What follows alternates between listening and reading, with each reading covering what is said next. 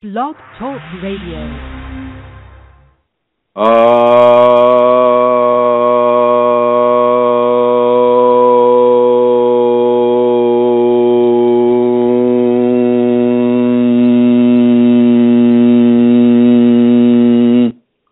Hello everyone, this is Chrism, and I would like to welcome you to another episode of Conversations about your Kundalini Awakening experience.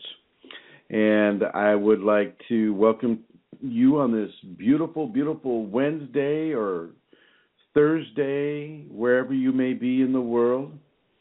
This is a program about your Kundalini experiences, and what my Kundalini has to say about the Kundalini Awakening process. Before we get started, I'd like to welcome my co-host. I forget the usual thing I say about her, so I'm just going to introduce her as Santara Kundalini. Hello, Santara. Hello, Chrism. Hello. It's good to be here.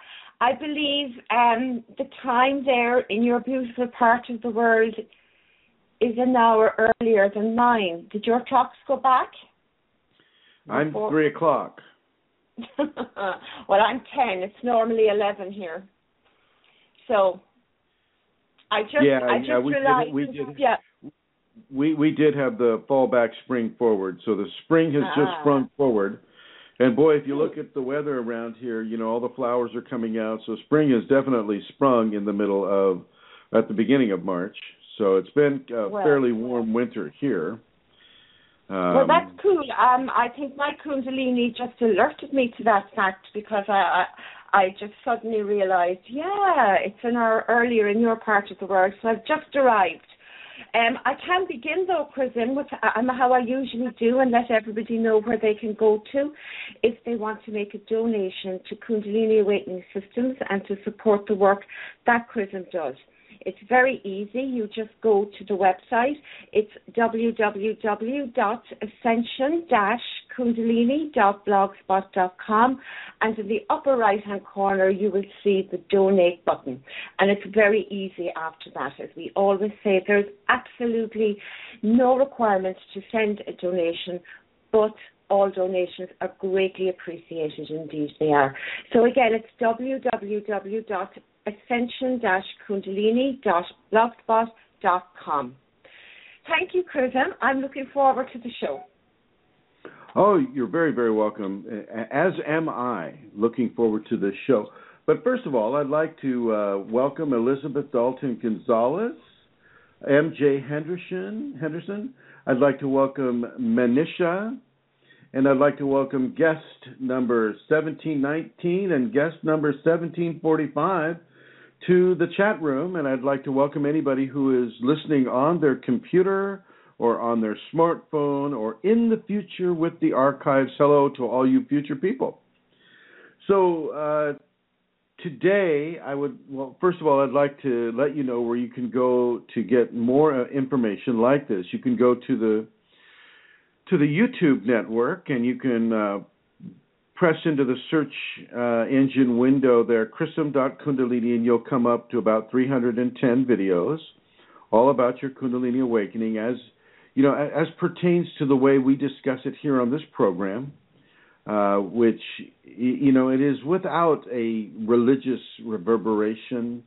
It is without an overdependency on the scientific understandings. It is just basically information about the Kundalini that is given from the Kundalini for your maturation into your process, or for those who are exploring the process, to give them more information before they begin their practice. So you can go to YouTube. You can also go to the Facebook network, and the Facebook, we have a number of communities, one of which is Kundalini Awakening with an exclamation point behind it. We have Kundalini Awakening Systems 2, Kundalini Awakening Systems 3. We have Kundalini Healing, and we have Kundalini Radiance Community. These are all on the Facebook network.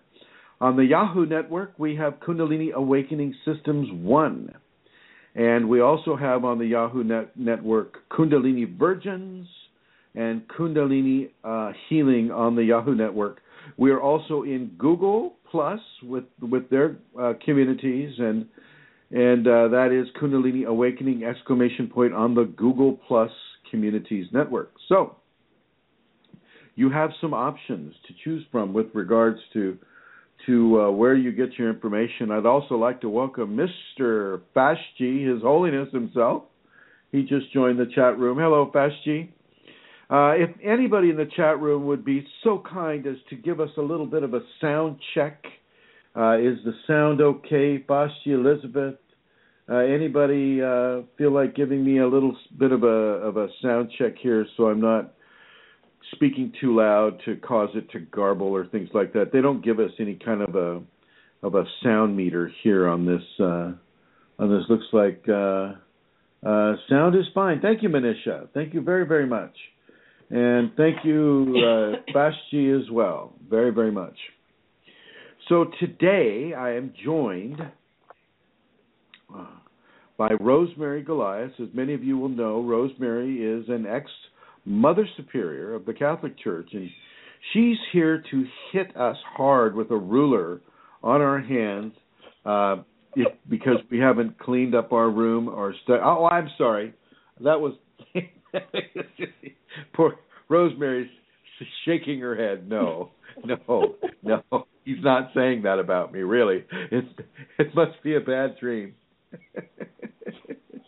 And Rosemary is here to give us some more interesting points about her Kundalini journey and along the lines with the topic that the Kundalini is picking. We are also joined by a lovely new student in the Kundalini who is visiting the ashram here for the first time. Her name is Anila. Hello, Anila. Hi, Chrism. Hi, everybody. This is Anila. She is coming down. She just came down yesterday from the far north land. And she is in active appreciation of a Kundalini activation, which has happened for her within the last 24 hours. So I would like to say congratulations to you, Anila. And with these introductions in place, Rosemary, could you take off that flying nun's hat? Yeah. Thank you. Sorry about it. I'd like everyone to say hello to Rosemary. Hi, everyone. Chrism has this image in his head about what I should look like I was a nun in France or something. He enjoys that, so let's just let him. Yeah, I actually, when I was a young person, I was watching Sally Field lift off vertically from the ground with her cool little nun's hat there, and it just reminds me of that a little bit. So we'll go ahead and begin. In this conversation, I would like to discuss the family dynamics of what it is for a person to go against the grain or go against the religion of the family or the ideologies of the family with regards to their search and their acquisition of Kundalini, of the awakened Kundalini. I know that in my family, I am considered the crazy uncle, the crazy brother, definitely the black sheep of the family with regards to this, because I didn't really care to hide it from them, knowing that, whether they knew I had Kundalini awakened in me or not would make not a bit of difference to them, since they have no clue or idea about what the Kundalini is, and furthermore, they have a very, very limited interest in what it is. So for them, they're just like, oh, what do you do? Brother Chrism? They don't call me Chrism. And I'd say, oh, well, I give people information about Kundalini. Oh, what's that?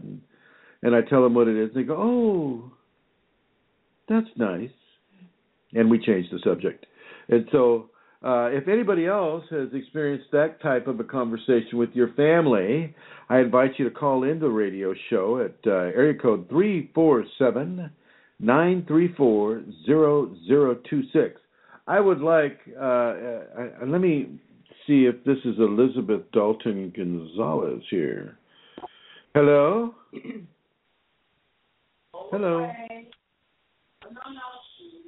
Oh, I'll just put them back in the blue here. So, Elizabeth Dalton Gonzalez, you go ahead and call the show up at 347-934-0026. We have Kundalini at the Castle. This is the very next huge, wonderful, marvelous musical get-together. And this will be taking place in the great state of Washington, right above Oregon. And this is a gathering of Kundalini people. It's a seminar as well, but it's also a gathering of people that have the Kundalini, that have the awakened Kundalini. And I'm hopeful to see Fashji there, and of course we'll see Elizabeth there. We'll see Amelia, the Celtic Queen of Questionable Comforts. She'll be there. Rosemary will be there. Hopefully Anila will also be there, and she's nodding her head yes. And so this will take place at Manresa Castle, which is a castle in a town called Port Townsend, and it has somewhat of a mysterious history, being built by a very famous German businessman in the area, and he decided to build a castle that was somewhat reminiscent of his homeland, and so he built this Bavarian type style castle, and which was eventually taken over by a Catholic diocese, and then from the Catholic diocese it was taken over by a series of private owners, and it is currently a hotel in Port Townsend under private ownership. And there are various interesting dynamics to this place. It is supposedly haunted. Supposedly it's haunted, and it actually is. I mean, the Kundalini is very clear about that. From that level, we'll be able to look at the entity phenomena, say, with a little more charity, because typically these types of hauntings are from people that have had a very hurtful, tumultuous passage into death. And, maybe we will be able to give them a little bit of comfort. But anyway, I'm going to bring Elizabeth Dalton Gonzalez on, and maybe she will be there. Hello, Elizabeth. Are you there? Hi, I am. I'm sorry. Thank you, Chrism. I'm here. Give us the information. Stray dog in my yard. I was trying to help it go home. Oh, you're such a sweet girl. Oh, yes. So you weren't at the bathroom, Elizabeth, no? No. Yes, stray dog code for bathroom.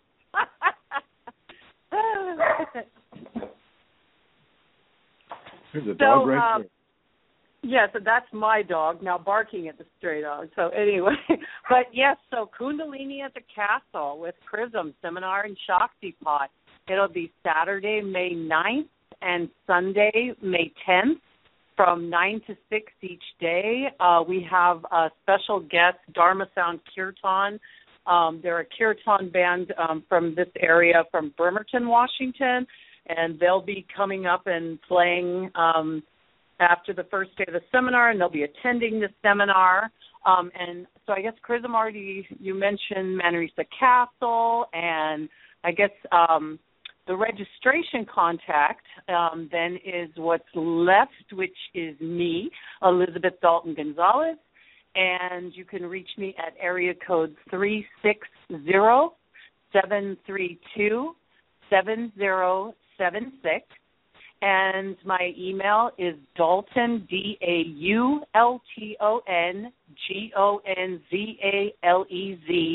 GONZALEZ, Gonzalez.Elizabeth, ELIZABETH, @gmail.com.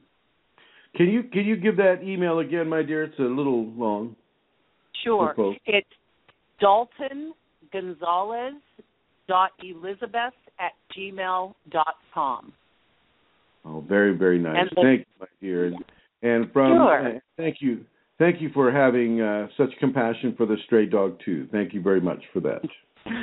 Sure. Thank you. We take care of our fellow mortals here. And I would also like to welcome Mahadeva Sadhvi to the chat room, as well as Atlantis Seeker. Hello, hello. And so we all have different journeys that bring us into the Kundalini, and I would like to introduce a person who's had a very, very interesting journey that has brought her all the way from Albania on the Balkan Peninsula, all the way over to Mexico, and from Mexico into the United States, and from that part of the United States all the way up into the great state of Michigan. And I would like to introduce to you Anila, and she's going to tell you a little bit of her story. And Anila, tell me, if you can, tell our audience, what was the dynamic? Why did you leave Albania in the first place? Well, my parents wanted to come to America for a better life. The environment there was not safe to raise children, so I came to America with my mother. We crossed the Mexican border and everything, and we got caught. Oh, so wait a minute. We're still on here. Where did that happen? Yeah. So first of all, why was it dangerous to raise a family in Albania? Just the way that the government was. It was still a socialist party then. And there wasn't enough money, and there wasn't enough just circumstances and opportunities for my mom's children, for me to grow. And they said that the best way would be to go to America. But at that time, it was difficult to just go to America, because in order to go to America, you had to win a lottery. So we had to escape. We had to come to America illegally. And we got caught in the Mexican border. So how did you just because none of us, I shouldn't say none of us, but many of us don't have your criminal background. Just kidding. Many of us don't know. Why would you? Did you land in Mexico City, and then what happened? I believe we went to different countries first, and then we landed to Mexico. And then from there, like I said, we got caught, and the police officers gave us the chance to go to America and continue on, with our paperwork, and go, have a lawyer and a judge. And actually, it's been almost 18 years, and we finally got our case granted because Albania is getting Sorry, better. guys, the sound. I'm interrupting. The sound has gone. You need to uncover the mic. Oh boy, can you hear me now? Is this happening? That's okay. Yes, that's okay. I can hear you, Chrism. Okay. Just with Anila, maybe the mic was covered. Oops, sorry. Yes. Oh, where was I? So you made it across the border by Mexico, and you say the Border Patrol caught you? Yep, the Border Patrol caught us, and we were in jail for like 3 days, and they finally gave us the right to proceed to America, where we would have a lawyer and a judge. And like I said, it took us almost 18 years to have this case granted, and we finally got it granted, and now I'm in the process of getting my green card, so I could travel the world. Wow! It sounds like quite the adventure, really. And so, were you at the time? Were you pursuing a Kundalini Awakening or activation? At the time, from when you came to, how old were you? I was 9 years old when I came to America. So I would say probably a 9-year-old wouldn't be pursuing a Kundalini Awakening consciously, at least, maybe unconsciously. tell me, if you may, what led you to Kundalini in the first place? I was listening to a public teacher. Her name is Gabriella Bernstein. Go ahead. And that's how I heard about Kundalini, and then I was just doing some research on it, and I said it would be a great idea if I joined the Facebook page. And I saw Kundalini Awakening, and I joined, and Chrism accepted me, and I've been active ever since. Oh, well. So we're honored. We're honored to have you here, and I must say that Anila, she has come to the ashram. I picked her up at the airport yesterday after 4 attempts to meet up with her there at the airport. It's interesting. She was in the international departure area on a domestic flight that was in the arrival area, which is kind of weird, but we finally touched base, and I brought her back here, and we discussed Kundalini the whole way. And we did a little bit of practice with Her Holiness Rosemary, and she has awakened with a sore lower back, lower spine, with clear indications of Kundalini activation so soon. And I must say that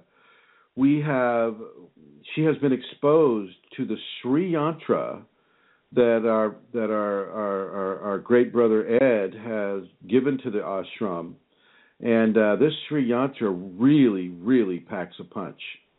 When you stare into this Sri Yantra, it comes alive, and something inside you comes alive too, and that something is the Kundalini. Throughout your life, Anila, do you remember your dreams? Usually I do not. Like, how many times out of 10 would you remember your dreams? Oh, maybe 2 or 3. And what happened last night after you were with the Sri Yantra? I remembered my dream the next morning. And she had 2 of them. And both of them pertain to the Kundalini. So it's very cool. Now, have you in your journey to the ashram here? Have you had any kind of familial interference or romantic interference that would kind of not want you to come to a seminar or to come to the ashram here? Well, yes, my boyfriend, he was very hesitant about allowing me to come here, but then he came to an agreement saying to me that he supported me and he wants me to do whatever makes me happy. So, but yes, he was a resistance for me coming here in an unfamiliar place. Well, I think that's perfectly understandable. So yeah, and so you were able to find us on the Facebook group, and do you follow the writings on the Facebook group? I do. So you recognize Fastji and Amelia and Elizabeth Dalton Gonzalez? Yep, and Santera and Eileen. Oh, very good, very good, very good. And I believe Eileen is listening right now. Hello, Eileen. So yeah, what do you think your family would think if they knew that you were pursuing Kundalini? Oh, right now they're not happy with me because of my relationship to an older man, but if they found out that I was here, I think they would freak out. Yes, as so many families would. So, well, I just want to say welcome to the ashram here, and it's been it's almost 24 hours now, so it's been a pleasure having you here for a day. Thank you. Yeah. Now, typically, people family members who see their child or their spouse having a Kundalini awakening can be very, very, very, as Anila said, resistant to it. Many times they'll call 911. Many times they'll want the person to go to the MD, and the person's not feeling bad. They may be feeling different, but they're not always feeling so bad. And Rosemary's had an interesting conversation with with her family, and how has your family's response been to your Kundalini exploration? It's been interesting to me, and I would say it's not. My mother's been gone a number of years, but I have 5 sisters, and we're close in that we. I may have mentioned before, we talk once a month on a conference line. We're scattered coast to coast, and the 6 of us, and then we get together every year and a half or 2, and we're what we would consider close and what people would observe that to be. But I'm finding when I've really deeply shared about this work and invited them even to consider it, that there's something else there. It's not the closeness in the deepest sense. And that happened started something last August when I mailed copies of the Edge interview of Chrism. It's the best that I've heard him speak of Kundalini and to the general audience. And I mailed them copies, and 2 in particular who do a lot of a spiritual search work. I had invited them particularly to come to the seminar, and one of them was extremely irate just about it all. It just blew me away. I couldn't imagine where in the world she was coming from, and harsh and critical, and that has created just a lack of closeness, which really wasn't really close, but we imagined that. So for me, it's just being at peace about that and letting people be who they are. And I remember Chrism saying something in a parallel conversation about somebody just not being ready yet. And he said it with such compassion in his voice. It really has inspired me in my relationship with my sisters about this, and is to have that compassion for them. That's much greater value in my mind and even in my experience of it than being judgmental and hurt and offended and all of that, like that compassion. I find it's really interesting, Rosemary, that you'll find a certain dynamic of individual that, can totally have this. They're fine with it. They don't believe it themselves, but they're not condemnative about people that are having this, and they're not, as you say, judgmental or hurt or offended. And yet there's another type of person that just is so offended by this. And typically it's a person that has their own belief system that perhaps in its fragility, it cannot withstand another viewpoint, another point of view, or another level of spiritual investigation or experience. And these people can be virulent in their anger and in their passionate response to people that are going through Kundalini. And especially if you look at some of the symbolism with regards to Christians, the Christians, they don't like serpents so much. They associate their bad person or their bad spirit that they call the devil. They associate that with a serpent, and they associate the red apple, which would be the color of the first chakra, the red apple, as being the fruit of the tree of knowledge that Eve bit into, and of course that opens the gates wide for dominating women and hurting women, blaming women for everything that's wrong in society because Eve took that bite out of the apple.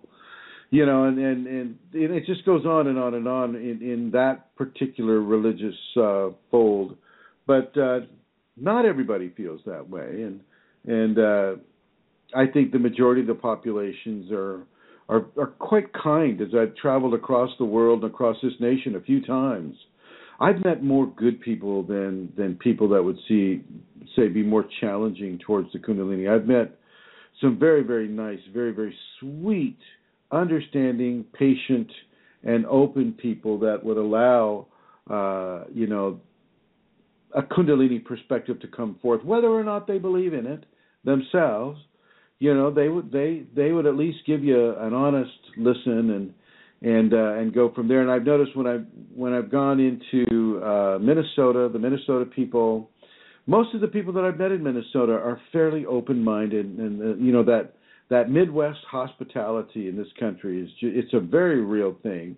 And I've had some very positive experiences with the people of Minnesota. So I tip my hat to everybody in the Kundalini community in Minnesota, Steve and Julia and Joey and everybody there, Andrew and Trina and everybody that's in the Kundalini community in the Twin Cities of Minnesota.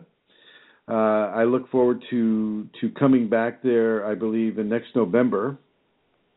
And I would encourage anybody and everybody who's listening to this that is living in the Twin Cities near Mankato, or at least about an hour away from Mankato, there is an exposition being put on there, an expo, and Steve Schumacher and Julia Rainier are going to both be there in person.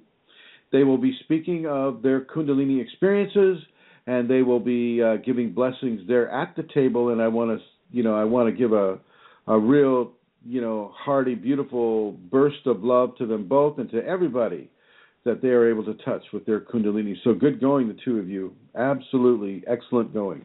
And Rosemary would like to say something. Next Saturday and Sunday. Yes. This is next Saturday and Sunday. And if you'd like any information about this, you can reach Rosemary Goliath at rosemaryg@usinternet.org. .com, excuse me. I had the ORG on my head here. Mm-hmm. My family was fairly benign with it. From some of the stories that Anila's told me about her family, they would be, I think she said freaked out, and I think they would be maybe really, really, really freaked out. But I've also met other people who have had their family respond quite supportively. Often with spouses, you know, between the two spouses, you know, one's active, one isn't. Sometimes a competition can develop there, who's more spiritual, that type of thing. But typically that requires a level of competition that's already existent within the relationship. And, you know, and so you can kind of take that one out of the mix just by virtue of that. Kundalini is such a rare event that people don't really have reference points for it. They can't really place it in any kind of a context within themselves, or certainly not within their experience. The only real context that we have here in the West that I think is most popular would be Kundalini Yoga, and so they assume that it's some sort of a Kundalini Yoga branch off, when in fact it's what Kundalini Yoga strives to achieve. Now, if you have any questions or you'd like to make any comments about your Kundalini Awakening experience with regards to breaking the great news to your family, I'll suggest that you call 347-934-0026. If you're a parent of a Kundalini awakened child, or a child that is awakening into the grace of Kundalini, please feel free to call in at 347-934-0026.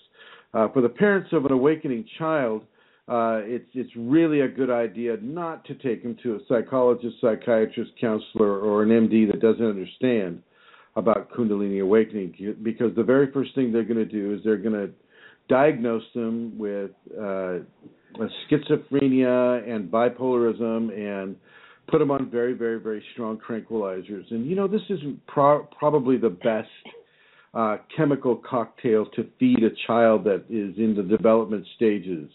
You know, just because they're actually seeing entities, or they're seeing dead people, or they're able to read a person's thoughts, or they're able to predict the future, they're able to breathe underwater, things of that nature, just because it goes against the scientific paradigm, the current scientific paradigm, doesn't really mean that the child is crazy or bipolar or schizophrenic or anything like that. It just means that they have skill sets that are different from the norm, and you know, they need to learn more about those skill sets rather than have them dumbed down with chemicals. Now, this is my opinion, and I am in no way a medical practitioner in any way, shape, or form, and don't take any medical advice from me by virtue of that admittance. However, if it were Lasha, my cat, I would definitely not allow her to be fed any kind of a chemical cocktail that would in any way harm or disadvantage her Kundalini awakening, just because it doesn't fit into the norm, or the bell curves that the Merck manual puts out.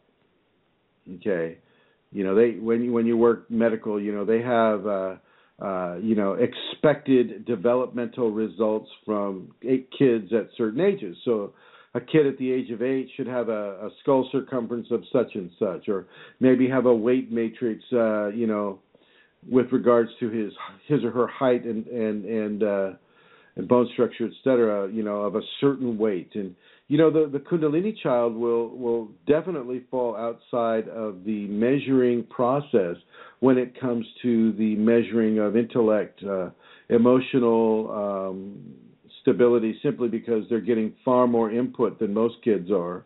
I believe Julia calls it neural density.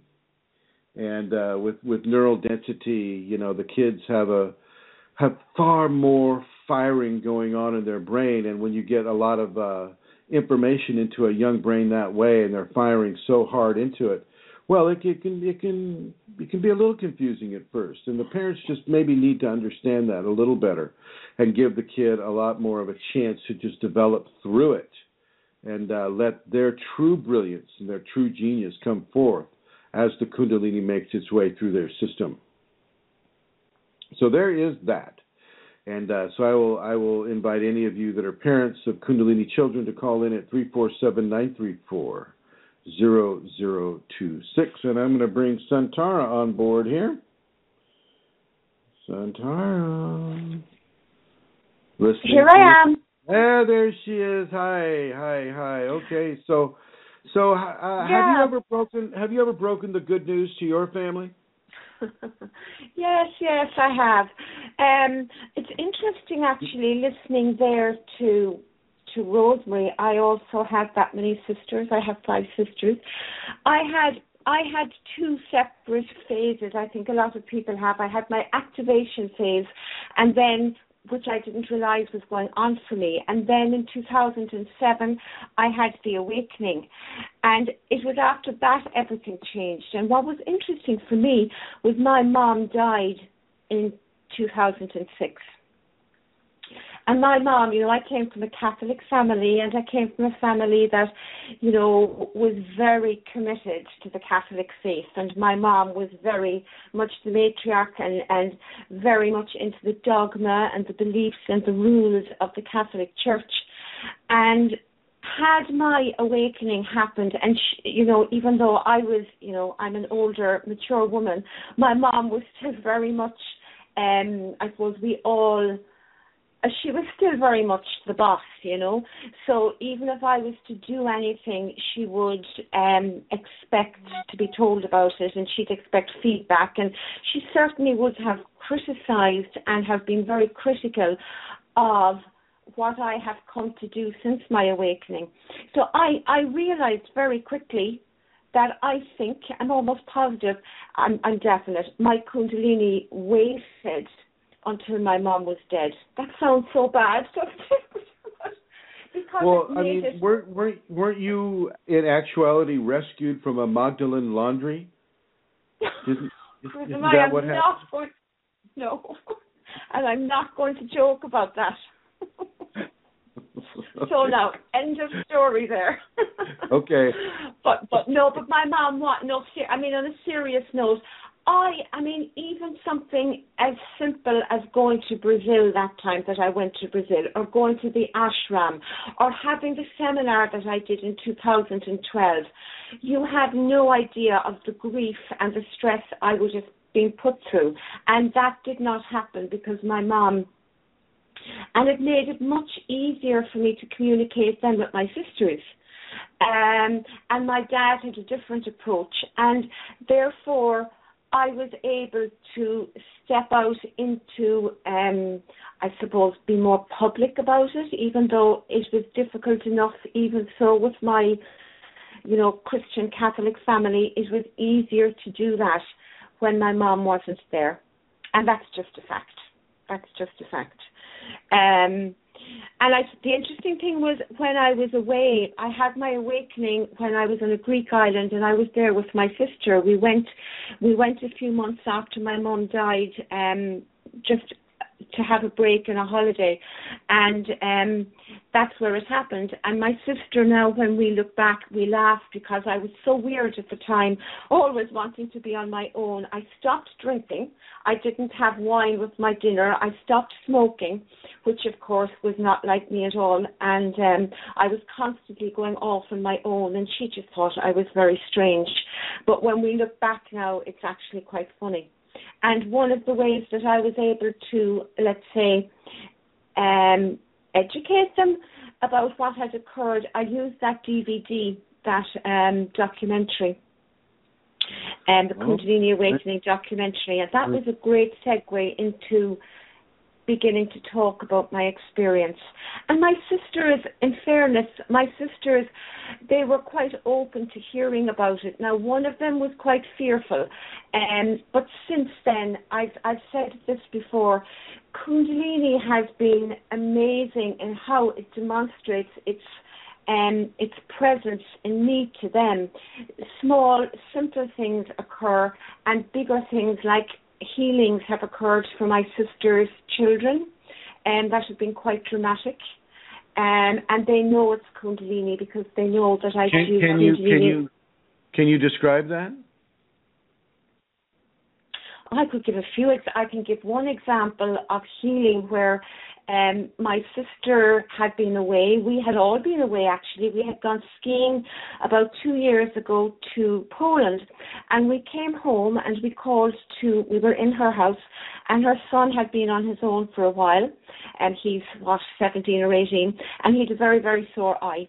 And it was all bloodshot, and it was, weeping, and it was very, very sore. And so she was discussing with him whether, he needed to go to the doctor.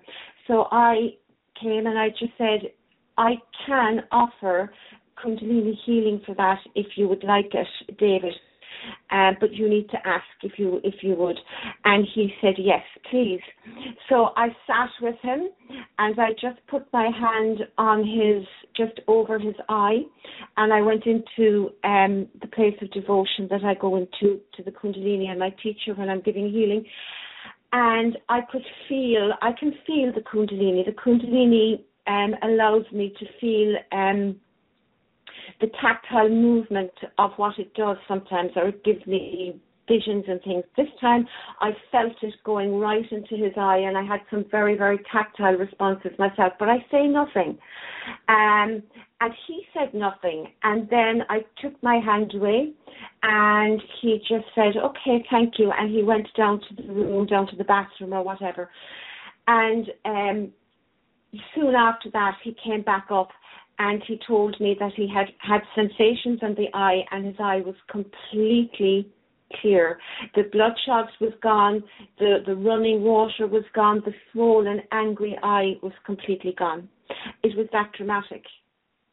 And so he was, that was the Kundalini giving my sister in particular and her son a demonstration of its loving presence and healing within me and to them. And something simple as well that they're given demonstrations of, because I have spoken to them about, animals, and one sister saw a cat respond in a very most unusual way.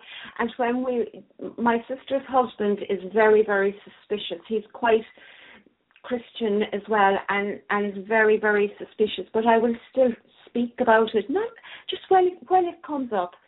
And what has been shown to him have been, it's about bees. We've had 2 family occasions, one in his house and another barbecue. We've had 3 actually, where there have been bees. And I've just spoken to the bees. I've just said, please leave. You can come back later, and I leave out food. for you in the barbecue, and the bees literally went away. The most recent one was during the summer in the house, where I put out my hand and I said, please go. If you stay, you won't be allowed to live. Just leave. And the bee literally turned in the opposite direction and left. And so my brother-in-law then, that is such a dramatic demonstration to him that he has to take notice. And so that has opened him to being more accepting of the fact that Kundalini is real and that it's not something to be feared and that it is of the divine. And it allows me then as well, when we speak about it, to be able to speak in those ways, and he listens. And there's lots of demonstrations like that with my family. I could fill a book actually about how the Kundalini has been that way with my family. I knew you were going to do that. I just knew it. and I just want to say to Anila, if I may, that when Chrism, and to everybody, Chrism says Amelia is coming to Washington, and a lot of people don't know Suntara is Amelia, so yeah, I just want to say that. Well, thank you, Suntara Amelia. Kundalini. Appreciate that, clearing up that for you. Okay, so yes. It takes quite a bit of family adjustment for Kundalini children to be able to come forward with this. I know of a Kundalini mother, and you'll see her on the videos that I have on the YouTube network. Kundalini mother talks about what it's like to raise a child, or to see your child who's just come back, say from the army or from some sort of a organized governmental organization, kind of shell-shocked into a Kundalini Awakening, perhaps after a tour in Iran or Iraq, and is having Kundalini phenomena, and the treatment for that person is really being drugged into stupefaction to some degree, and then when the drugs are discontinued and titrated down and then discontinued, then how the person opens up, and how they come into this level of superhuman strength and super capabilities in so many different areas of life, and I will encourage everyone to go into that YouTube channel there, Chrism.Kundalini, Kundalini, and watch that video, especially for those of you that have children, or you have, say your Kundalini is awakened and you have little kids around you, and what do you think is going to happen with them? There is a potential for awakening to happen to your children if you yourself are awakened. So consider that, and I'm sure there are other people here that are listening right now that have or know of kids that are, from awakened parents. Say some of the folks that followed Osho or Bhagwan Sri Rajneesh, and some of these folks awakened their Kundalini too, because Osho, whatever his other issues may have been, he was able to put out some fairly clarifying information about enlightenment and maybe correct behavioral modes of having the Kundalini, and what you might need in order to get the Kundalini, and what behaviors you may want to adopt with regards to that. And I see Mahadeva Sadhvi is typing away. Fingers are on fire, because I believe she was part of that movement there in that city in Oregon that became Rajneeshpuram. So welcome to see what you're going to be typing. There she is. Hello, Mahadeva Sadhvi. For those of you that are on the chat group, she's saying hello. And a lot of people that practice a lot of meditation, a lot of yoga, and then you start coupling that with some fairly strong information with regard to the Kundalini or altered state, shall we say, that can bleed right on over to the kids. And Ma Devasavi says, yes, it's true. I was in the ashram in India, so she didn't get to ride in a Rolls Royce, which, I just want to say, it's no big deal. All cars are just four rubber tires that hold you up over the road, with different motors or engines. So anyway, this is very, very. It's a very interesting thing for families to enter into the dynamic of Kundalini and how they can be resistant and how they can be accepting. For instance, the woman who was watching her son come back from war with Kundalini Awakening, and then see him getting dubbed down by drugs, and then to see him awaken, once the drugs are stopped, and to see these abilities come to him, and as he works through the karma and he works through the different levels of karma that were incurred, by virtue of the military service. It's very, very interesting, and I welcome any veterans who may be listening to this program to call in 347-934-0026, and I know a few veterans, as of late especially, have been calling me up or emailing me and letting me know, that they too have had the Kundalini Awakening experience. They didn't seek it, but sometimes the trauma of war, and sometimes it's just time for that individual, and they may be some military specialist, and they'll have the Kundalini, and they'll have to try to place it into a proper context for them, say, within the military environment. And so that's always an interesting thing. And so if there are veterans who have had the Kundalini or having the Kundalini right now, maybe you're having a problem with it. Maybe you might like some advice with it. Well, the first things I'm going to tell you to do, I would like to tell you to go to Kundalini Awakening Systems, the number 1, so that's Kundalini Awakening Systems 1.com, and look at the menu on the left side column. It's the 5th option down. They're called the Kundalini Awakening Safeties, and I would like you to really begin to explore those protocols for stability and balance within the Kundalini Awakening format. So we have that now. Let's see, and we have, Ma Devasavi says no, she didn't get to ride in a Rolls Royce, and looks like Amelia is welcoming Manisha to see you here an hour earlier than the usual time. So everybody, the clocks have changed in the United States. As Fashji may tell you, Elizabeth may tell you, MJ Henderson may tell you, the clocks have changed in the United States. I think Europe is going to be another week and a half or two weeks down the road.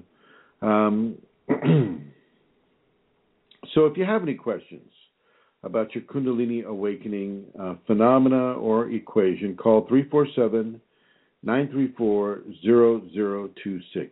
Now I'm going to abruptly change the subject. The abrupt change of subject has to do with the power of the Om.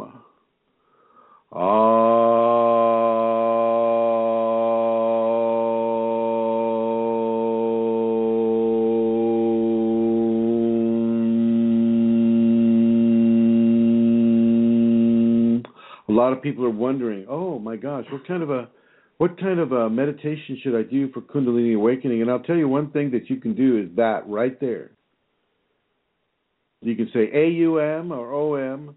Either way you go, this is going to prove a great motivator for awakening the Kundalini within you. And make sure that you're even on both ends of it, that the beginning of the Om is as long as the ending, the humming part of the Om or the Make sure you do the humming part of the Om, because that's what's going to stimulate your 6th chakra.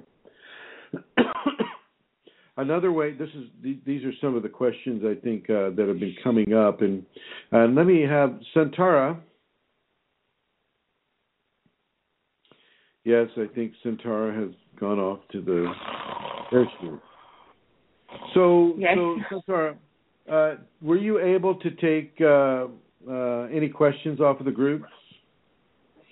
I have some questions, Chrism, yeah. Will I ask you them? Oh, you were able to get some questions? Yes, I had some since last week.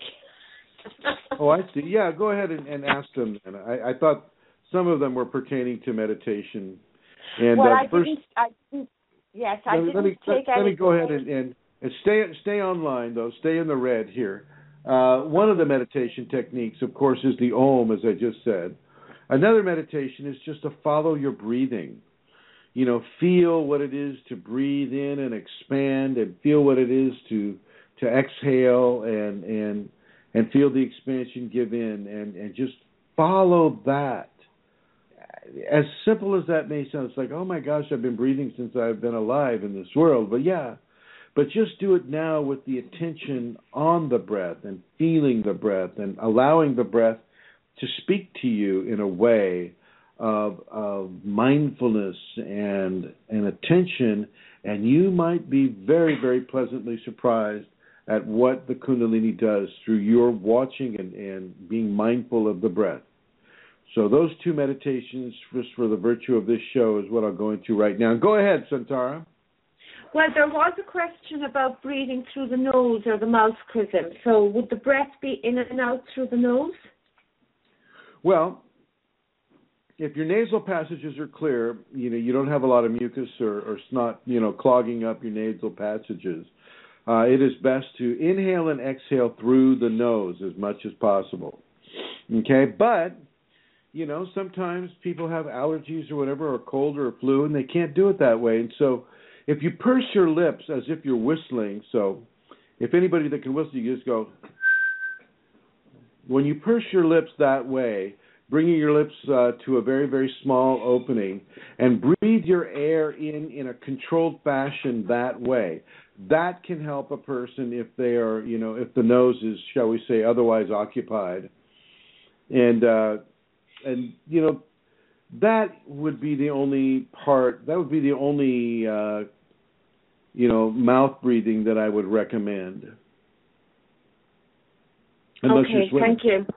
Unless you're swimming. Okay. It's different. Of course. There's a question about the Om. When doing an Om meditation several separate times, I felt and heard a rushing of wind and an expansion and depth of my left inner cranium side. It surprised me and stopped the meditation. Any ideas of this wind and expansion? I think you've all of a sudden muffled your microphone. Could you repeat the question, please?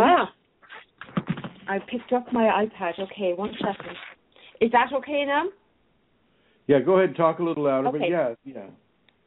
Okay. When doing an Om meditation, several times I felt and heard a rushing of wind and an expansion and depth on my left inner cranium side. It surprised me and stopped the meditation.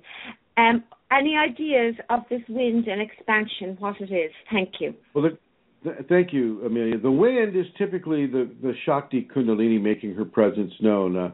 Many times a person will feel that breeze, kind of like a cool breeze, blowing into their face or blowing into their third eye or their sixth chakra, or blowing on their forehead, or blowing, as she mentioned, inside the area of the left cranium. And this is the Shakti Kundalini letting you know that she is there.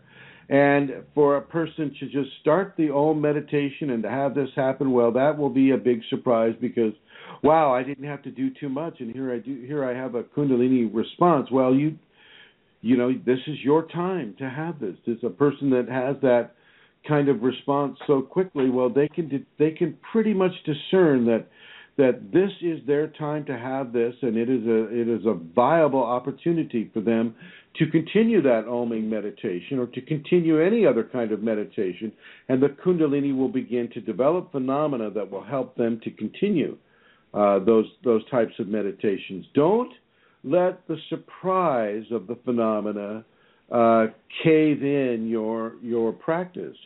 Continue with the Oming, continue with the breathing, continue with the meditation. If you're doing yoga and you start feeling this happen to you when you're doing the yoga, I know Anila, she's a yoga instructor, and she does a lot of hot yoga. She does vinyasa yoga, things of that nature too. And this can also occur during a yoga session. So just to be clear about this is the sacred feminine making her presence known to the individual that is having it. And don't be afraid. Don't stop. Keep going. It's a good thing. Thank you, Chrism. The next question, is there any way to awaken the Kundalini without meditating? Even if it's dangerous, I would assume the risks. Oh, no. I know who this is. No, absolutely not. I will not give away information to this person. Actually is representing a military group. It appears if you do a little more research into this person, this person represents a military group that wants to learn how to awaken the Kundalini without meditation. And there are various ways to do this, but I will not discuss it here on this program, in this platform, or on the group, because they're not coming at it. My Kundalini says don't tell them anything, and so I'm gonna practice what I preach. I'm gonna pay attention to the Kundalini, and they will not get anything from me unless it's one thing, and that's practicing the safeties. Be forgiving, be kind, be loving, be gentle, be service-oriented without expectation of return. You can activate the Kundalini that way, and that's not such a hard meditation. Next one. Thank you, Chrism. Thank you.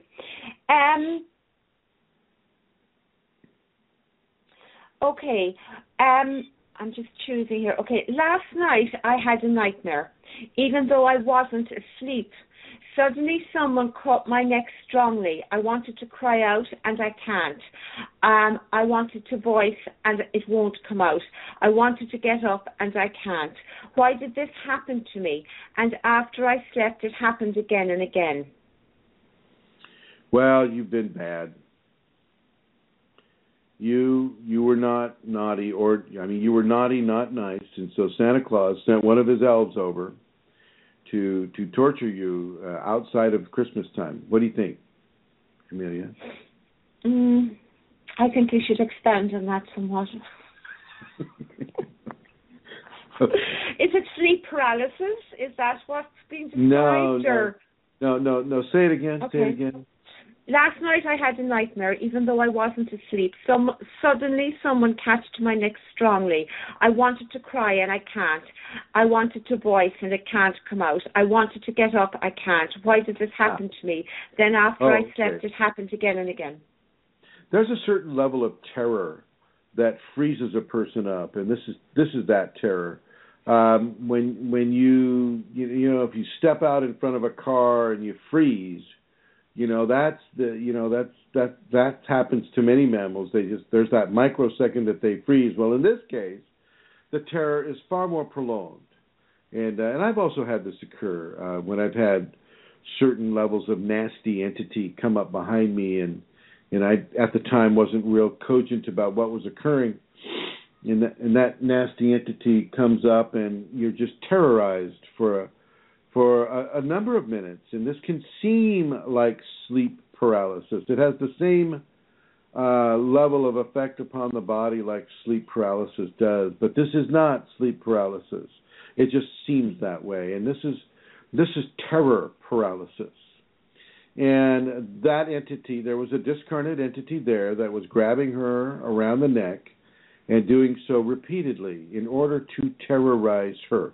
Now, why did that happen? Well, we'd have to get into what the nightmare was all about, which she doesn't really explain. What was happening in the dream? Why was what was happening in the dream happening? What level of karmic influence is there? Is she still burning karma? Well, obviously she is. If she chose not to be terrorized by this entity, what would have happened then? How would she have been able to fend it off or to get it to go away? Typically, you can fight back with entities. You are not a victim to entities. You can fight them back. I remember one of the entities I had, actually I've done it more than a few times now, but I'll give you one. I had a black gaseous pyramid lower itself over my midsection. And I popped awake just to see it landing there, and I jerked myself forward, and it was like black smoke, and I was waving my hand through it, telling it to get out, shouting at it, get off of me, get out of my, you have no right to do this, blah, blah, blah. You know, and I'm waving my hands through it, hitting it and slapping it and basically displacing some of that smoke. And it moved off about 10 feet. And then it stopped, and it seemed like it was just there trying to figure me out. And I thought, wow, cool, I won. And as soon as I thought that, it attacked me again. It came right back me again, and I started waving my hands and yelling at it, and oh my gosh, you know, and it finally moved off and moved away as soon as I put on certain kinds of Tibetan chantings. I grabbed that cassette. It was cassette back then. I grabbed the cassette, I put it in the player, and I put the Tibetan chanting on, and boom, it left and never came back. Okay. But I fought it. Yeah, go ahead. Oh, I thought I was going to say, you know, you teach to ignore entities, you know, to not engage with them, to form no contracted attachment, but you also teach to do as you're doing there. How does one discern when to do what? Well, I mean, it's fairly easy if they're like sitting on your head. I mean, if they're sitting across your genitals, you know, I'm not going to say, oh, well, just ignore them, you know. You know, and at that time, I didn't know about the power of ignoring them. Okay, that was earlier on in my process, and all I knew is I was being attacked by something I couldn't figure out, but it had resonance with the many different forms of entity that I had been exposed to since I was a little kid. And so I wasn't about to let that thing sit on my, you know, genitals. And I was just not about to let that thing even touch one hair on my body. It was that disgusting. Oily black smoke in the shape of a pyramid. No, thank you. And so, yeah. Is another response to go into devotion? Well, if I had known about devotion, yes, absolutely. I know. I'm not being critical. If I had known about devotion, I'd have gone there in a heartbeat. Let me tell you what. If I had known about the power of devotion, it would never have come in the first place, or at least it never would have come that close to me. Devotion forms kind of like a strong barrier against, because a devotion is an action of love, and an action of love is a frequency of almost like material love that comes from devotion. And when your Kundalini connects to that, it's like a wall of love, and it prohibits a lot of entities from having any kind of an ability to attach to you that way. And so, you know, I didn't know about it then, so I was waving my hands through it, yelling at it, and something in me, and I'm going to say it was the Kundalini, something in me told me to put a very specific cassette of Tibetan chanting into the player and play it. And once I did that, I never saw that thing again. I saw other things, you know, the incubi, the succubi, and I also had physical encounters with them, i.e., I told them 4 times not to bug me that way, not to try to, you know, suck out my sexual, you know, power. And they kept coming back. And the last time they did it, I got so pissy at them that I slammed my head back into the pillow, because it was usually early in the morning that that the attack would come. And I slammed my head back into my pillow, and I intentionally astral projected right to where they were. And I created a big stick, and I just wailed on one of them. I was very, very clear about my displeasure about them visiting me this way. And then I saw the female, and my programming kicked in that you don't hit girls, right? And so I didn't hit her, but I looked into her greasy, it's just really disgusting. I mean, I can't tell you how absolutely disgusting some of these creatures are. Just amazing levels of, just not my type, I guess. Is what. Anyway, I told her never to return, and they may have tried it a few times after that, but I wasn't real conscious of it, so I couldn't say one way or the other. But you can go in and you can get them. You are not a victim. If you don't have the power of devotion, like Rosemary does, and like Anila is developing, and like Julia certainly does, if you don't have that, it's not an ability. It's if you don't have that comfort level or that trust to be able to be devotional, then you're not going to be able to build out that mechanism that kind of has entities just kind of wash off you like water from a duck's back. If you ever seen, what on earth is that? What are you doing, Amelia? I'm not doing anything. You're doing something. I'm not. You moving your hands at all? I sit here in absolute stillness when we're speaking, or when you're speaking. That's weird. Okay, well, I heard some sort of a scratching. Anyway, if you ever seen water roll off a duck's back, that is very similar to how a devotional wall can repel entities, and any entities. A lot of the entities, I'll have you know, they look like orcs.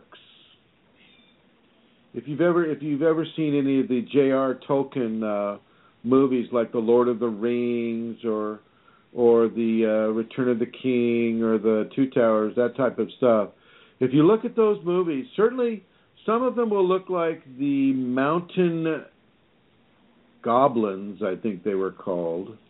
And then you have the Uruk-hai orcs of Saruman, and then you have the whole messy orc crowd of the Return of the King. They look like that. They look like that. I don't know who did the artwork, but somebody was really plugged in to what's going on. A lot of them are just gaseous in nature too. If you've ever seen the television series called Supernatural, a tale of two brothers that are demon killers or something like that, and what they do with what the makers of the show do with the entities there, they just turn into a really black smoke, and that is so very close to being accurate. It's kind of interesting to wonder about some of these people that do this work, and what they're where they get their ideas. Yeah, it's very, very close. And some of them, some of the little people are real. The little people, they'll come up to you, and they'll, typically they're not the nicest folk. Even if you're in a nice place like a hospital, I've seen them.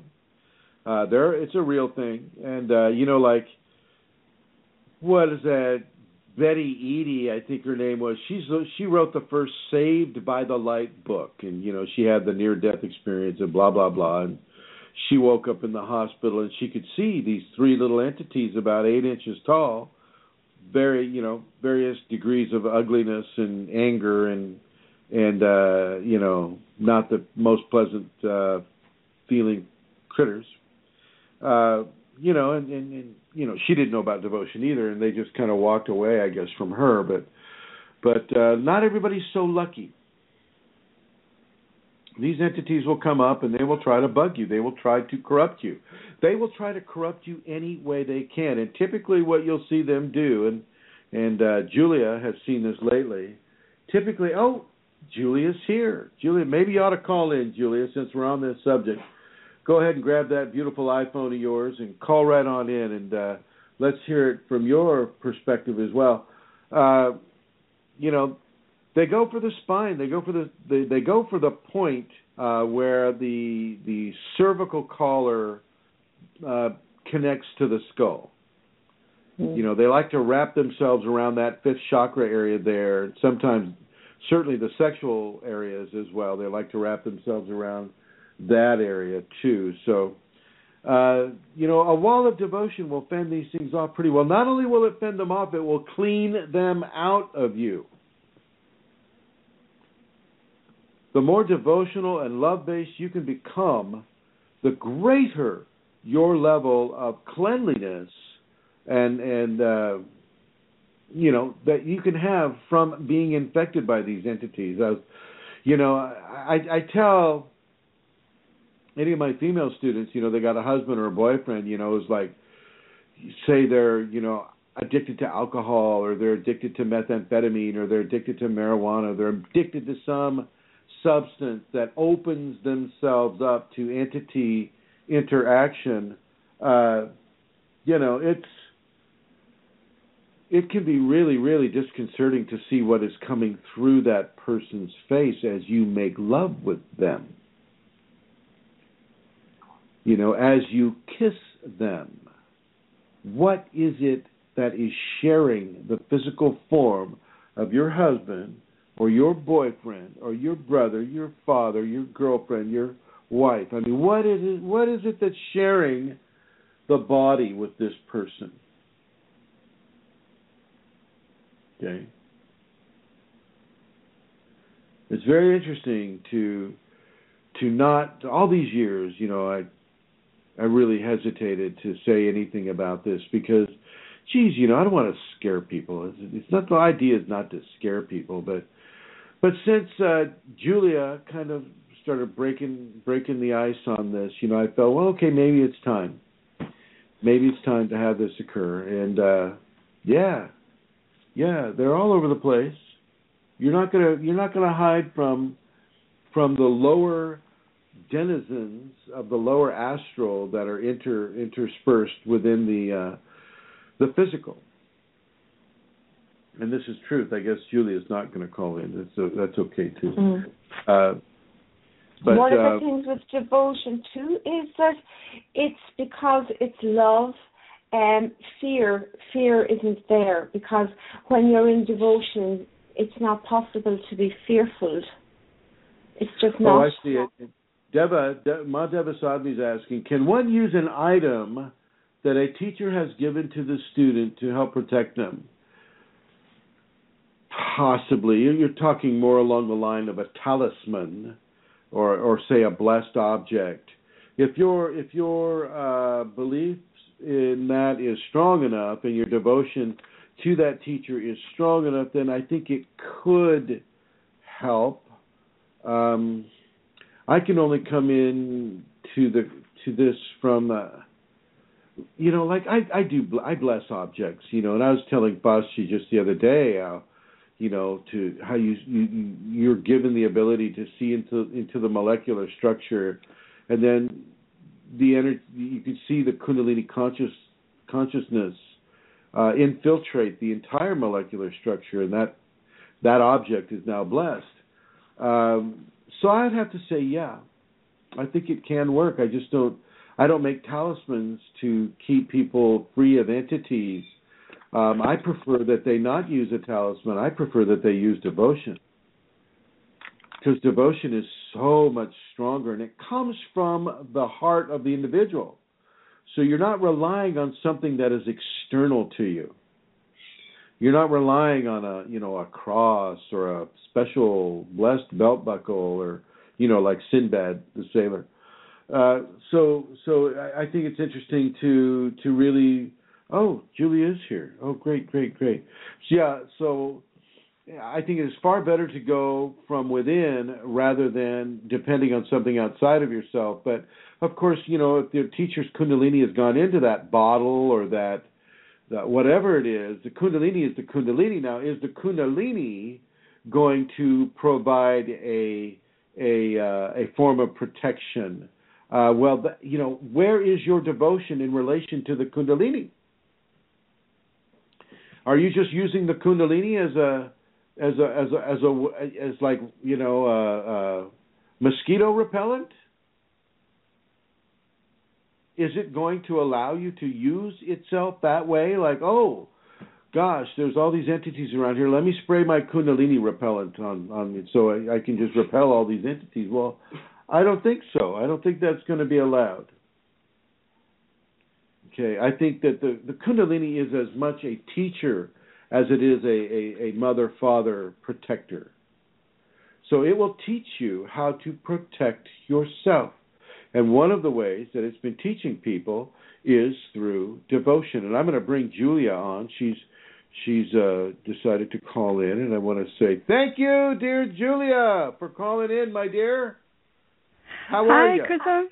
I'm really well, thank you. How are you? And I just want, oh, very well, thank you. I just want to remind everybody that Julia, Her Holiness, and Steve Schumacher will be at the what is it? Mankato.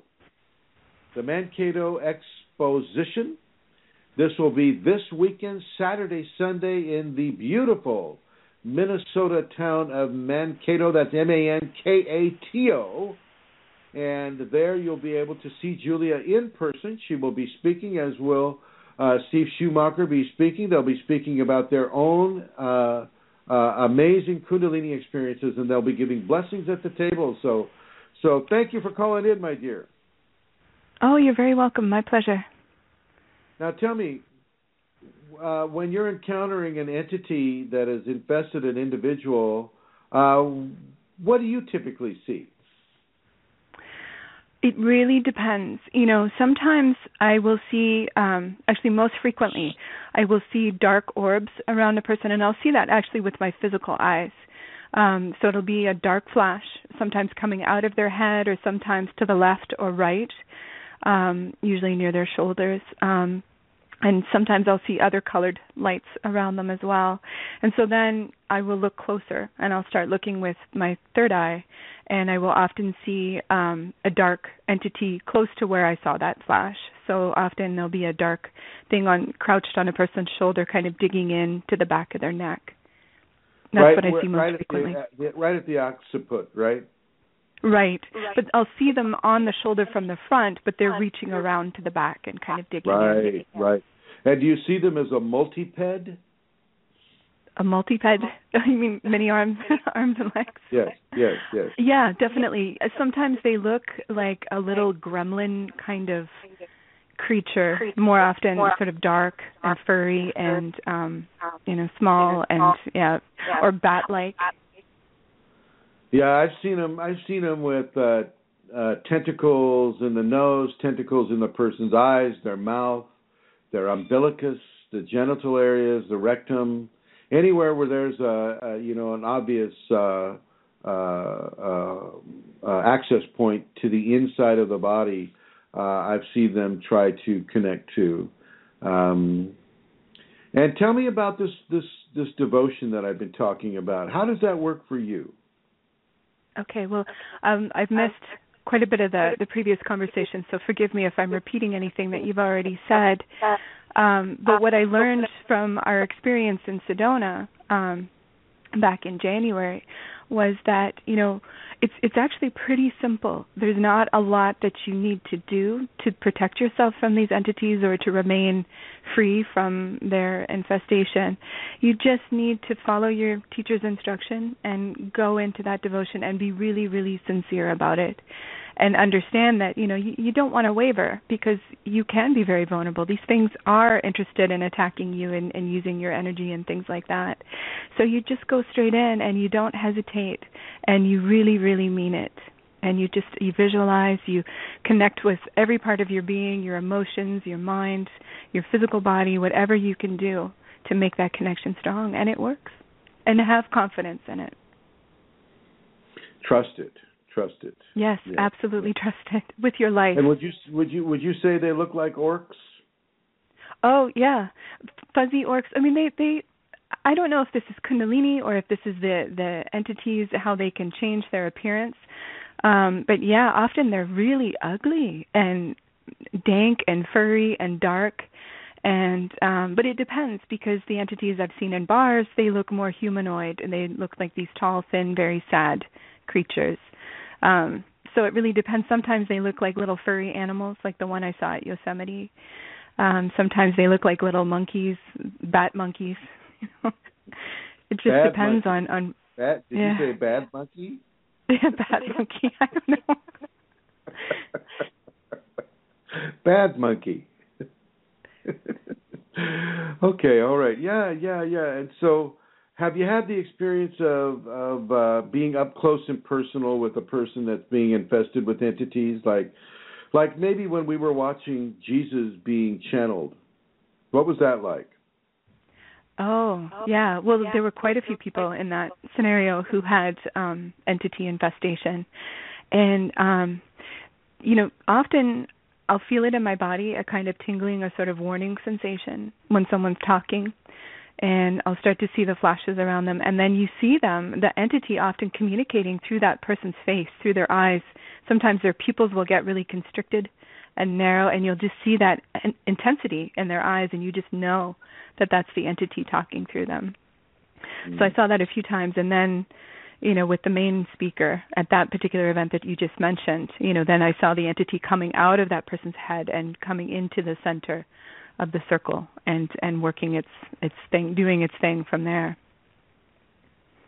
Right. Now, Jesus wasn't being channeled. I don't want anybody to misunderstand, but they were, touting it as Jesus being channeled, and when in fact it was all entities being channeled, just discarnate entities, and they will just lie. They will just lie. They will corrupt in pretty much any way they can, and they actually serve a really good purpose. I don't know if Julia, you would agree with this, but they serve a good purpose in keeping you to your moral fortitude, to your moral compass. They keep you positioned appropriately, at least within a Kundalini context, with your ethical values, the values that the Kundalini appreciates within an awakening context. Have you felt that? Yeah, absolutely. But I think, it's sort of sad, because I think sometimes it can take a long time for a person to realize what's happening, because with the person that you just mentioned, there was a thought form of a Jesus-like figure above his head. It looked like one of those ancient Coptic encaustic funerary paintings of a man that looked a bit like Jesus. And that was what I saw at first. So I think he truly believed this was Jesus. But then out of that came that really misty gray form. So it's sort of sad. And they were all focusing on love and positive things, and yet they were being manipulated. So I think there needs to, people need to go through a process where they develop greater awareness to what's really happening, so they can really see what's happening. And I think if they have any negative qualities like pride or greed or desire to impress or that kind of thing, that can kind of insert itself and be a barrier to their ability to see what's really happening. So it can be a long process for people, I think. Well said, my dear. Well said. And how have you been doing lately? Well, I've had some interesting struggles this week, but it's been amazing. You're quite an amazing teacher, and I'm so grateful. That I hear the clarity in your voice, my dear, and a teacher is only as good as the student that is taking in that information. And so I just want to say you're doing great, and I really want to honor you, and I want to honor the sincerity and the level of awareness that you're achieving with your Kundalini Awakening experience. And so nice going, Julia. Nice going. Well, thank you to you and to your Kundalini and your wonderful guidance. Thank you. And thank you for calling in. Oh, you're very welcome. My pleasure. And still feel free to stay on the line, okay? Okay. And so, yeah, there you have it. Now, as Amelia, Santara Kundalini said, that yeah, indeed, I do teach devotion now, and I do also teach people to just ignore them. The less attention you pay them, the less opportunity they have to corrupt you. But some of them can be very insistent, especially if you have a karmic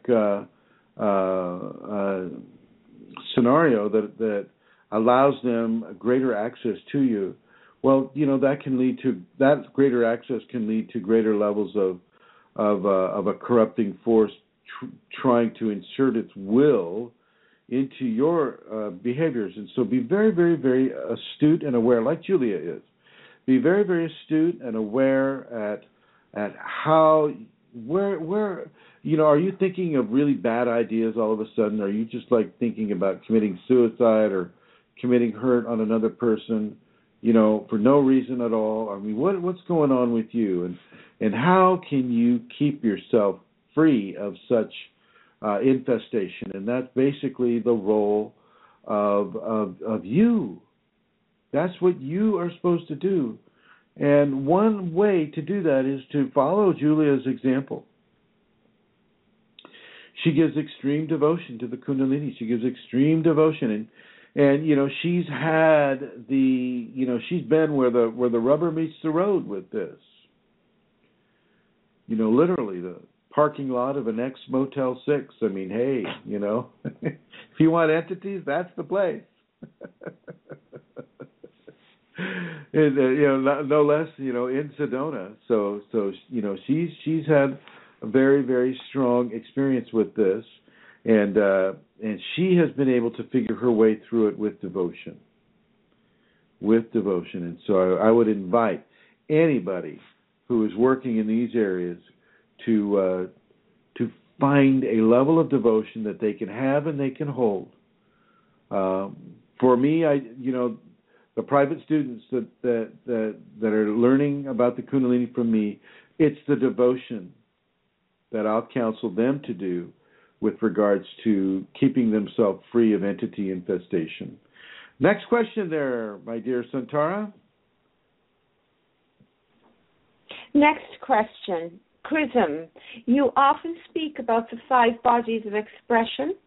Where does the astral body fit into the 5 bodies? I talk about the 5 bodies of human expression. So we're basically talking about the mental body, the physical body, the psychological body, the emotional body, and the spiritual body. So the spiritual body and the astral body would have a similar valence. Okay. Yeah. Is it possible to activate Kundalini in the astral plane during out-of-body experiences?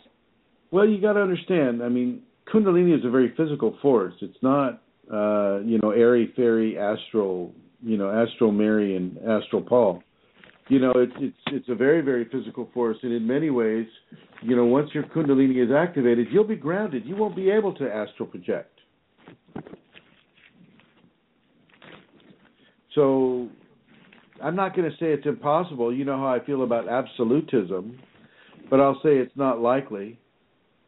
Anything is possible, but I'm not going to give it a strong level of probability of activating a physical-based Kundalini consciousness while one is in the astral state. No, not at all. But, like I say, anything is possible. And I suppose, that is just another of the possible probabilities that may not be so feasible. Now, what else can happen is you can be infested with an entity in the astral state, and that entity can be making you think that you're activating your Kundalini, and so you may want to really look to see what you're doing in the astral state and what you're attracting, and why you might want to think that you're being activated by with the Kundalini in the astral state. But once again, I won't say that it's impossible. Okay, thank you. Does solar eclipse have any effect on the Kundalini? Well, a lot of people are going to say, the full moon affects my Kundalini this way, and a lunar eclipse affects my Kundalini this way, and oh my God, did you feel the solar eclipse and how it affected my Kundalini that way? So I suppose if a person, is looking to be so amazingly sensitive that that yes, the solar or the lunar eclipses will affect them in a certain way, and then you'll have the blue star Kachina asteroid that goes by, or Halley's Comet goes by, and my Kundalini's going crazy. No, doesn't affect mine. Let's put it that way. The moon and the sun, the solar and the lunar, to me, they represent aspects of the Kundalini. Does it represent an awakened Kundalini when the moon and the sun come together in those types of ways? No, not to me. But then again, everybody's different. Everybody has a different reason for saying the things that they say.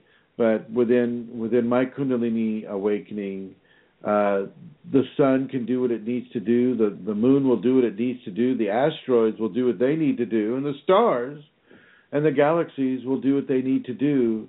It's not so much a conduit of activation or tactility for the Kundalini per se, because if you were to say that oh gosh, the lunar eclipse or the solar eclipse does this to my Kundalini, well then think of, because you're at one with everything with Kundalini, so you're at one with all the planets and all the stars all over the place, all over the multi-dimensional multiverse.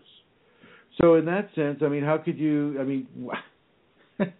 you're not just part of the terrestrial system. You're one of a quadrillion and more systems.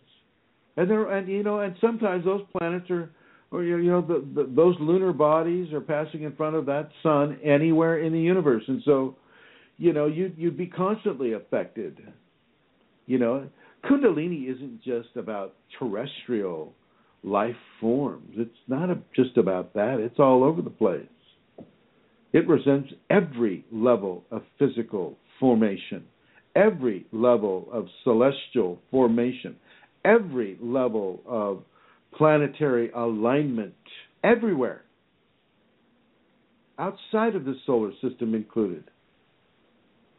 So, for me and mine, no, absolutely not. I accept it as much of an effector on my Kundalini as a person lifting a finger and pushing a star. Okay. Okay, thank you. What, let me see. Does Kundalini make one sleepy at times? Sleepy? Yeah. What do you mean? No.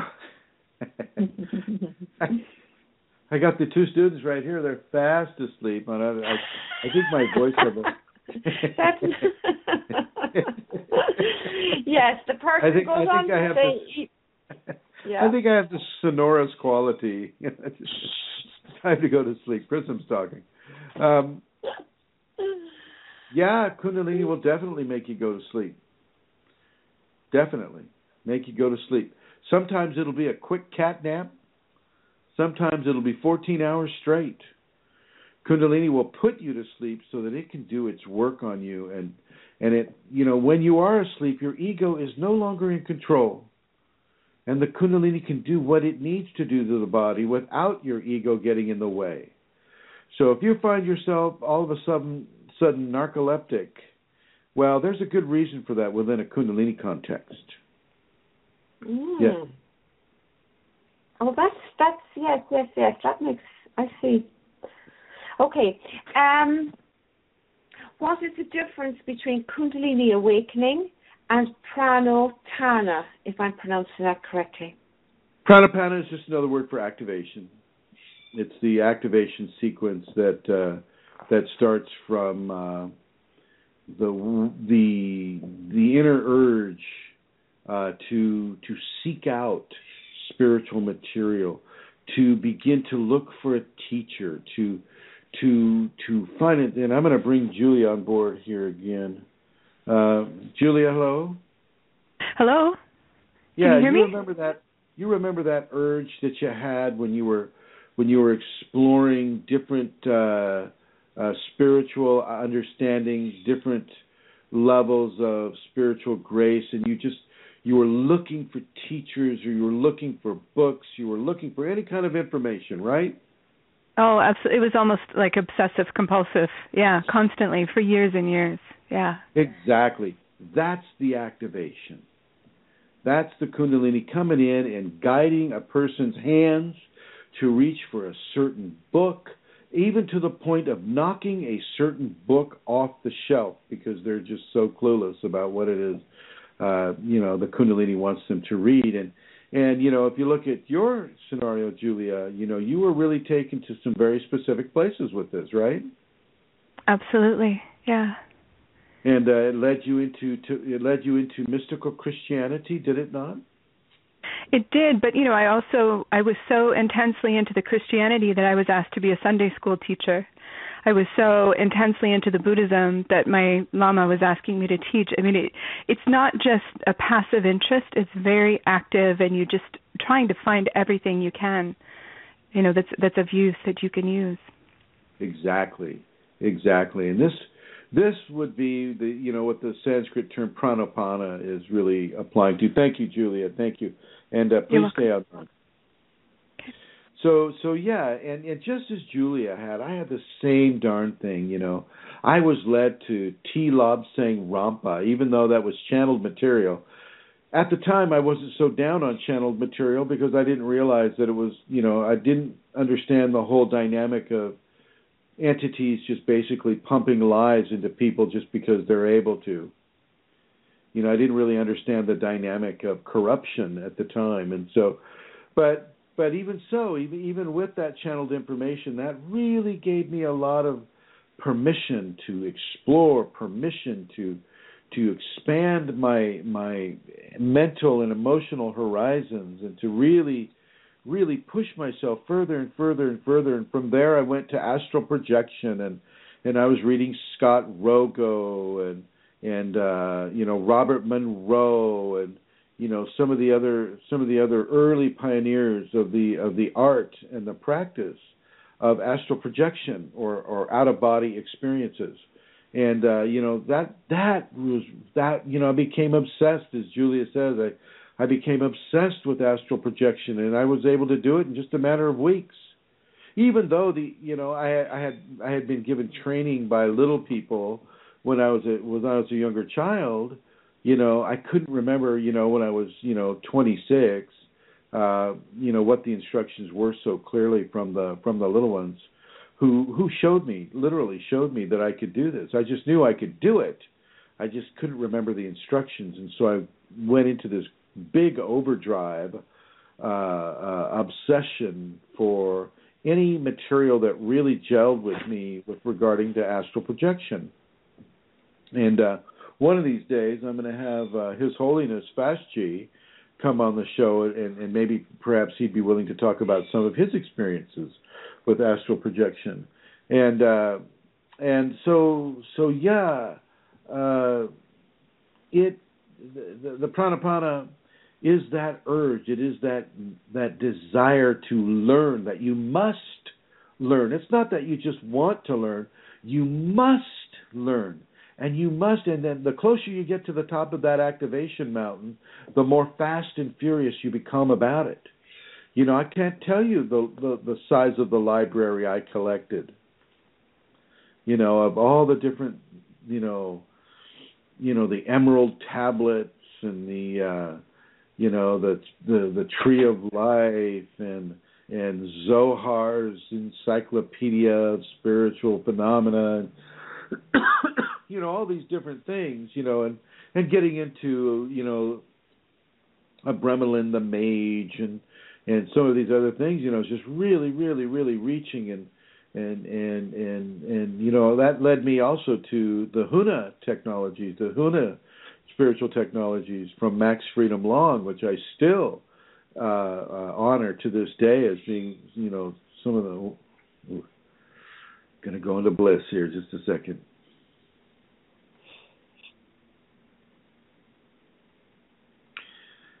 Oh, it's so difficult to speak when one goes into bliss. Some of you may be able to feel this, Amelia and Julia. Mm. Oh, yeah.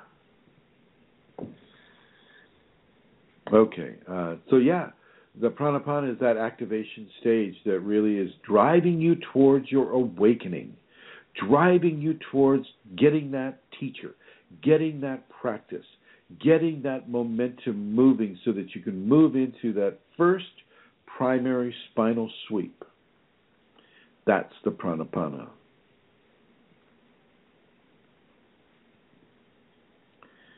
Thank you. You're welcome.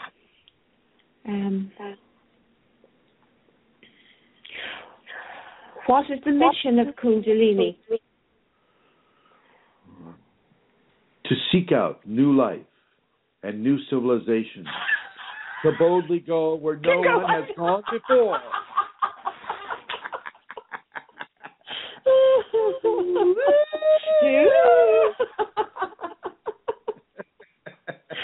Oh, that always makes me smile, because when I have my awakening, that is exactly my visuals of what happens. Anyway. The mission of Kundalini is the enlightenment of the flesh and all bodies associated with the flesh body. So it's emotional enlightenment, it's mental enlightenment, it's physical enlightenment, it's psychological enlightenment, it's spiritual enlightenment, all at the same time. Thank you. I think that's the end. That was 10 questions. Yes, I'm done. Chrism, let me just see. Thank you for taking the time. Yes. And I want to thank, I'm going to go ahead and end the program today. So I would like to thank my guests, Julia and Rosemary and Anila, for joining us on the program today. I would like to thank everybody in the chat room, Manisha, Madeva Sadvi, MJ Henderson, guest 1719, Fashti. I'd like to thank Elizabeth Dalton Gonzalez, and I'd like to repeat that the Kundalini at the Castle is going to be held May 8th and 9th at the Manresa Castle in Port Townsend, Washington State. And if you want to get information about this, go to, I believe it's Dalton Gonzalez, Elizabeth, or Dalton Gonzalez .Elizabeth at gmail.com. I'm going to have to write that down. But anyway, Elizabeth Dalton Gonzalez, you can reach her on the Facebook. She's Elizabeth Dalton Gonzalez there. And she has the information. Oh, she's typing it right now, so I'm going to wait for that. I would like to see as many of you as possible at... here we are. Oh, I was sort of ready. You were right. I was? Yeah. Yeah, it's Dalton Elizabeth. Dalton Gonzalez .Elizabeth. Dalton Gonzalez .Elizabeth at gmail.com. At gmail.com. Oh, it's at? It's not two? Yeah, that's an at. She's just hitting the two by mistake. Yeah. Oh, I got you. Okay. Yeah, Dalton Gonzalez .Elizabeth at gmail.com. Dalton Gonzalez .Elizabeth at gmail.com, ladies and gentlemen. Come to Washington State. It's a beautiful place. Manresa Castle is a gorgeous, gorgeous place to have a Kundalini Awakening seminar.